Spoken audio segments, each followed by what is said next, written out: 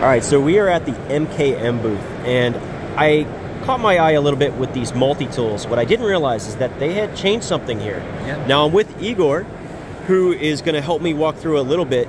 But what did you guys change in these models? I mean, there's some new models too, but... Yeah.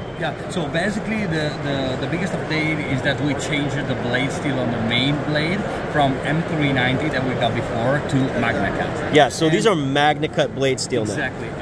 And what we did in that process is said, okay, we are building also some new models with different tool setup.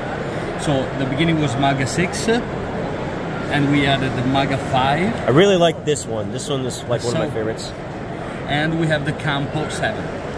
That's really cool that like a lot of times you only see one or the other, but now you got a corkscrew and a Phillips. Unique. Yeah, very cool. I like this.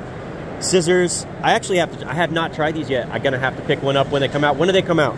Fall this year. All right, fall this year, guys.